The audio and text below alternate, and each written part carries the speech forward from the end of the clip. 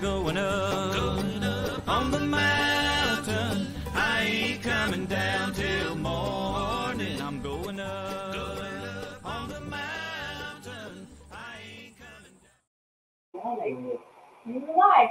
Hi, I'm Jeanette Berger, and I'm Senior Program Manager at the Livestock Conservancy. And today we're at the D'Artagnan Foundation Farm with Ariane Daguin, the owner of D'Artagnan Foods and Goose expert extraordinaire. Oh. And we're very excited to be here. And today we're going to talk a little bit about the geese that she comes from in her section of France. Which is south of France, near Toulouse. Yeah. And why don't you tell us a little bit about yourself and your background and how you got into geese?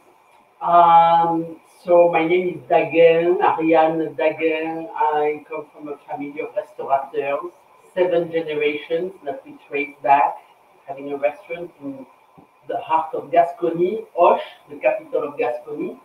My father had the Hotel de France, 2 Michelin star restaurants, and I learned very almost a baby how to eviscerate a duck or a goose and plug them and cook them and make a nice big foie gras out of them and do the confit, hunt the mushrooms. It's mostly porcine, cèpe in that region.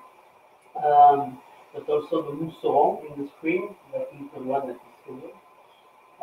And to cook everything with duck fat and goose fat. That's what we do there. In Gascony, we don't eat to survive. We live to eat. And in Gascony, seriously, when you know somebody, you go knock at the door. The first word when they open the door is not hello. The first word is, have you eaten? That's, is the first thing. So that's where I come from. And I came to America almost 40 years ago. It's a long time. I live longer here than in France. Mm-hmm. Like French. Yes. And I started D'Artagnan 35 years ago. We just celebrated the anniversary in February, end of February, just before the COVID crisis. Very lucky because everybody came. We had like 2,500 coming from France, Gascony, rugby players, winemakers, farmers, friends, schoolmates, musicians. And for folks that think D'Artagnan sounds familiar, that's the name of the 4th Musketeer. Yeah. And he's from Gascony. Gascony, yeah. They really existed, all 4 of them. And D'Artagnan really did great things in life. Not exactly like the book or the movie, but he did great things for his king, for his queen, and for the community. The guy liked to do things not for the what's in it for me, but for the impact that he could make on the community. And because of that, I chose his name for my company, because I hope to think that the mission of D'Artagnan, the food company in America, is about that. It's about, of course, we need to be profitable, we need to... I guess we have to talk louder. The oven fan is still going from, we had a beautiful lunch just before we got on here, so we'll have to speak a little louder. Okay. Is that better? Okay. So he really existed. He was a hero. He's a hero among all the Gascon people. In southwest France, when you say D'Artagnan, everybody, I'm a descendant of D'Artagnan. Which might be true, he was a very active guy, but still, we are all very proud of our heritage and of the fact that he's our champion in Gascony. So my company, D'Artagnan Food, the mission after him, our mantra is all for one for all, which helped us a lot during COVID, seriously, because all the employees, everybody worked together to switch, to pivot, to change lane to be able to survive and continue. And but all for one for all is not a vain word. It's really the way we think of society in general. Like a rugby game or like a football game, you know, if one guy is missing, if one element is missing, then the whole thing falls apart. We need to be together to be able to achieve great things. Well, can we talk about another famous citizen of Gascony, and the Toulouse goose? And you have started a flock here on the farm, and you know, the Toulouse goose has a rich history. I wonder if you could talk a little bit about how the goose actually saved the regional capital from invaders. Right. That's a great story. Yeah.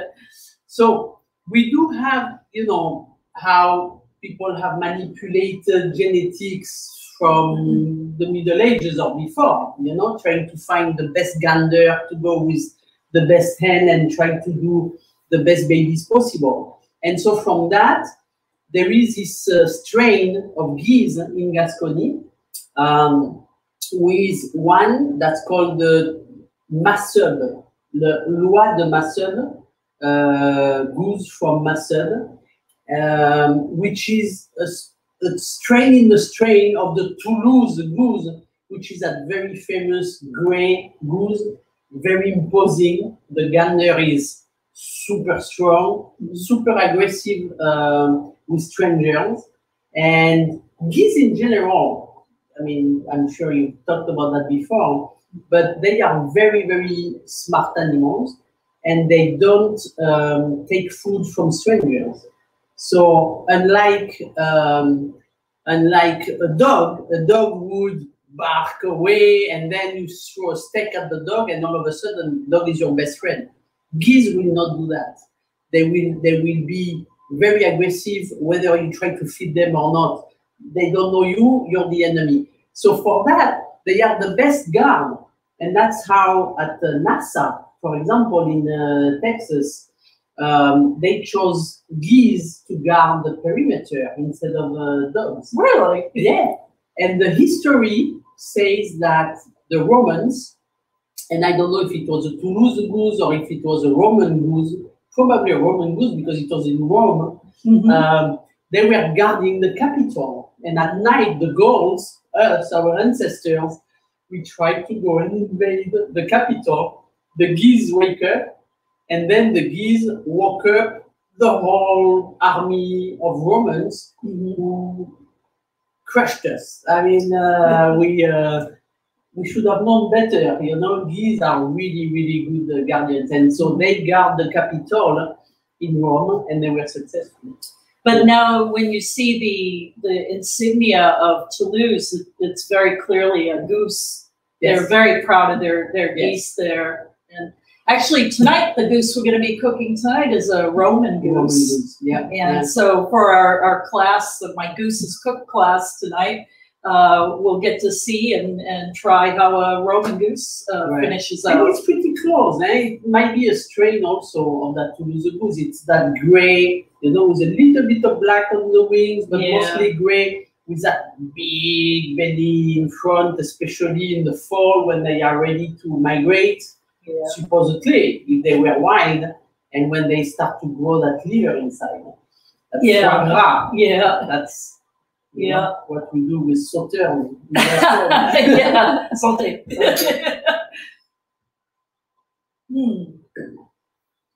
So we were on a farm the other day and talking about geese and how they're big grass eaters.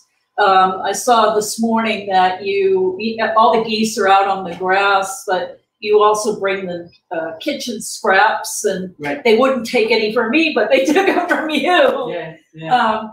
So what are you feeding them, basically? If they've got all this grass, say in the summertime when there's plenty of grass and bugs, do they really need supplemental food or just a little bit? Or? So this is pretty recent for us.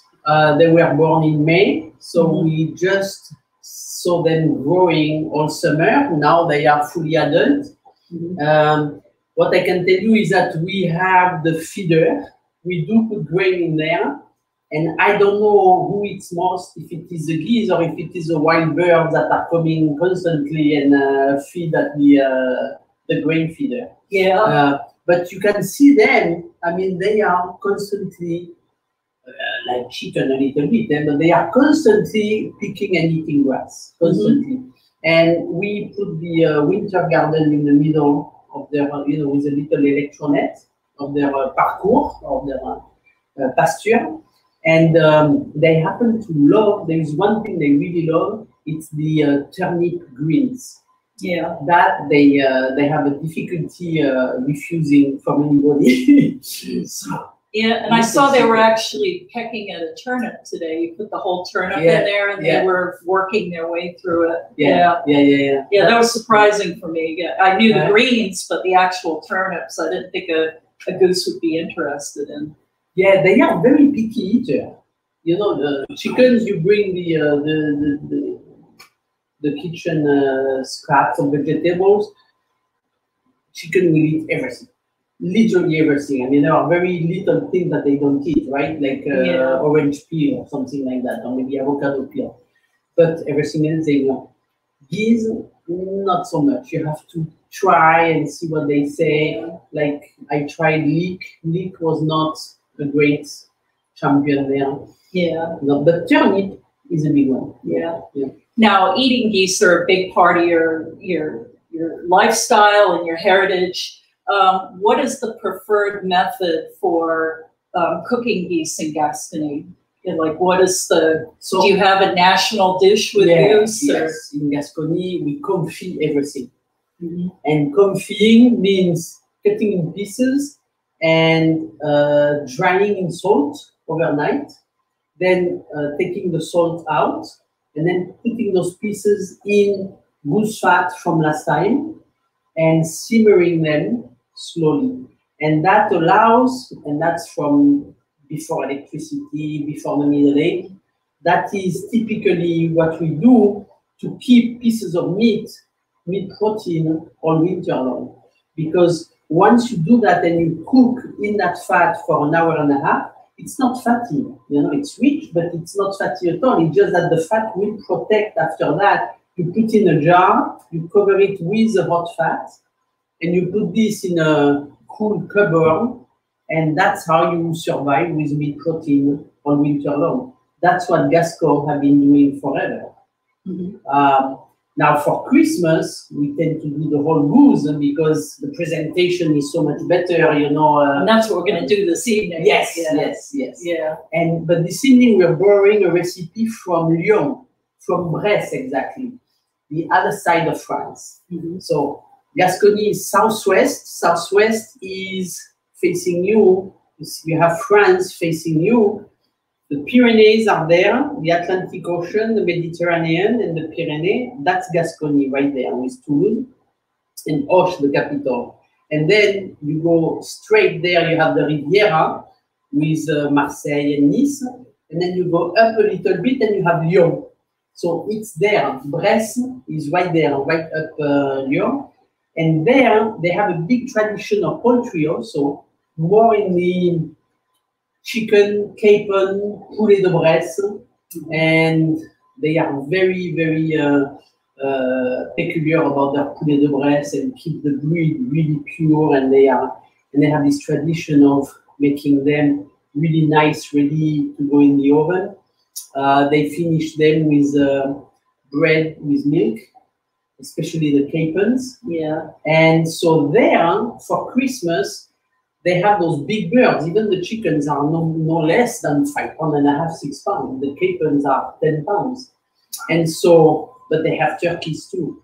And so there, all the chefs, and that has been adopted by all the French chefs in France now. When you have big birds like that, the day before you poach it. And then the day off, you finish just by roasting it and by crisping the skin on top. And that does something very, very formidable, which is that even if you mess up, even if you overcook during the roasting, it's going to be super moist inside, always. And thanks to that, it's a great recipe. And a side bonus to that recipe is the broth you end up with. That makes the best soups It's super soup. Super from soup. what I've heard. Super Yeah. soup. Yeah. My daughter's world. Well, do we have any questions that have come in? We do. Let's see. Shelley wants to know, at what age should a goose be butchered for the best carcass? It probably differs from breed to breed, but she wanted to ask anyway.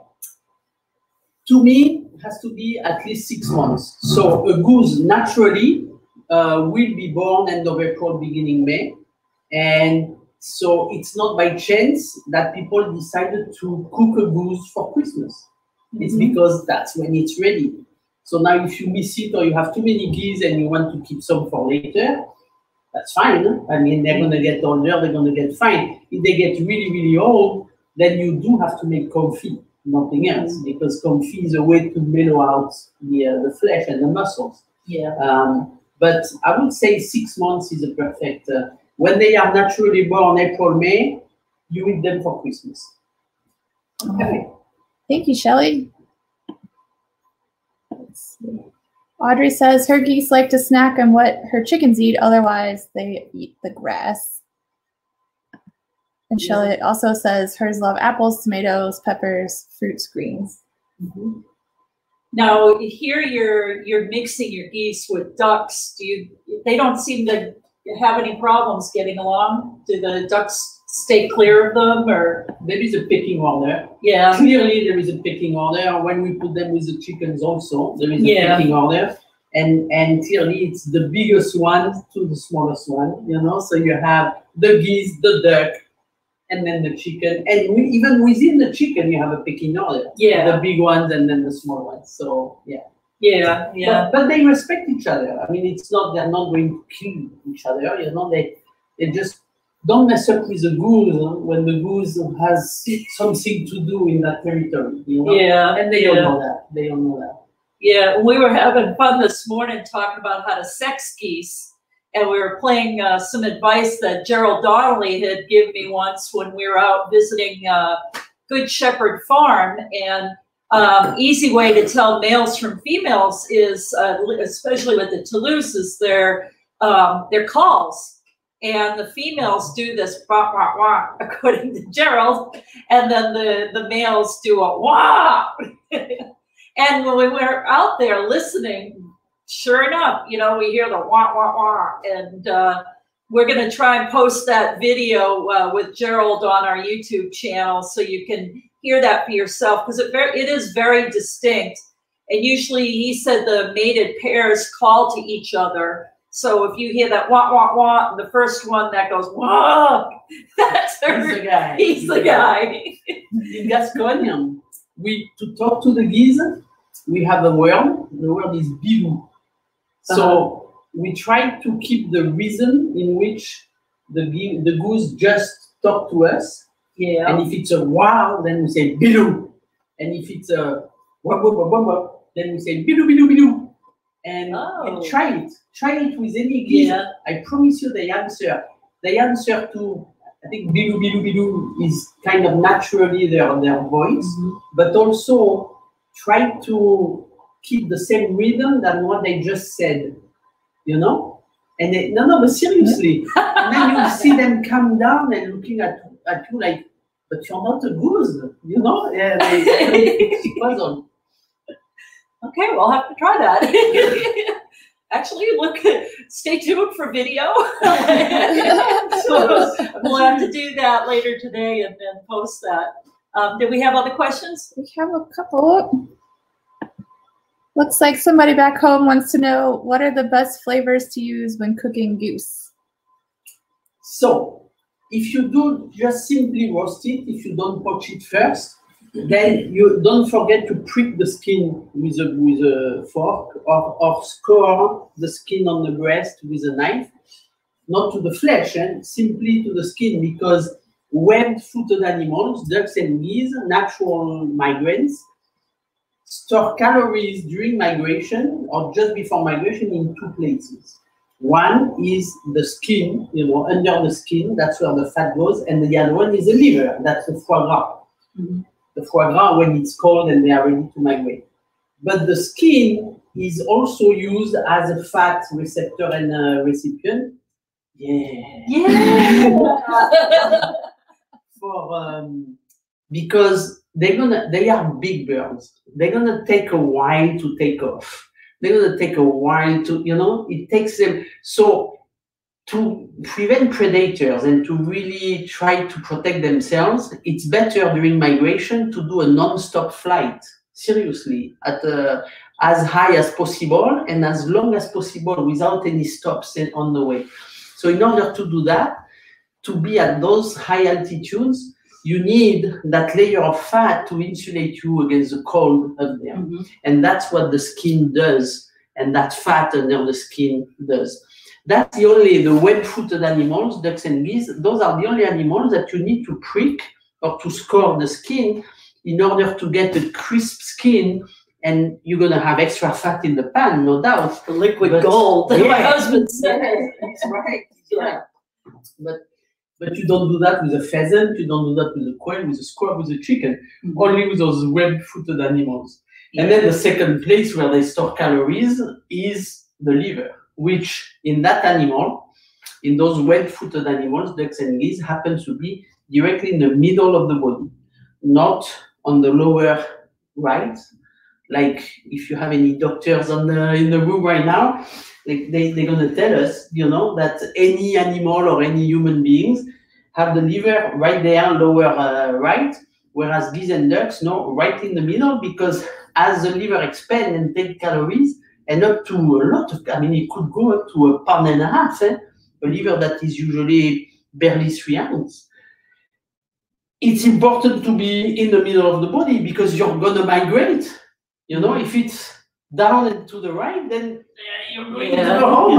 That doesn't work.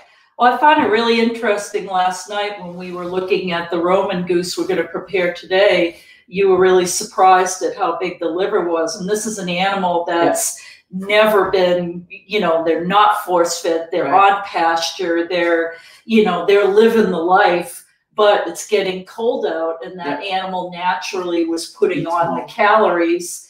And when it was butchered this past weekend, it had this big, beautiful liver that you could make pate or all kinds of things with.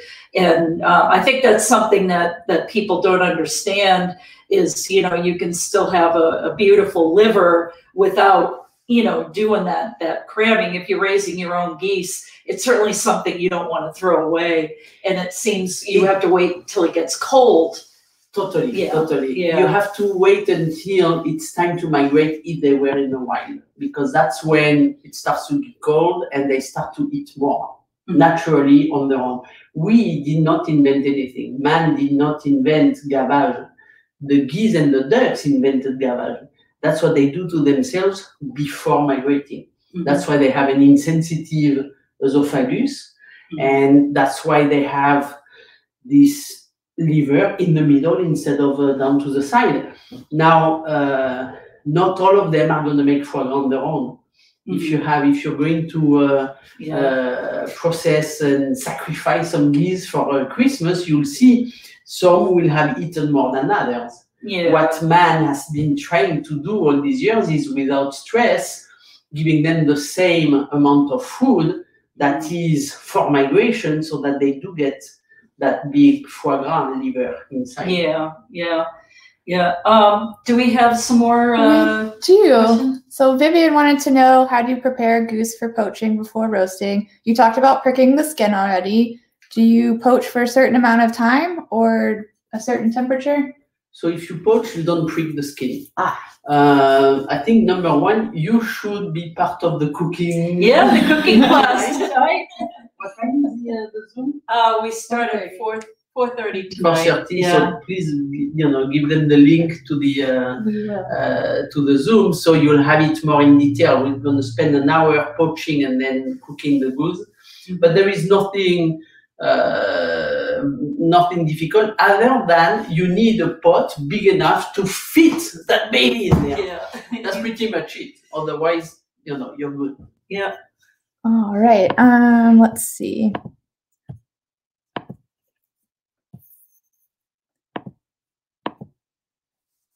Baka wants to know, can you raise geese, ducks, and fish in the same pond?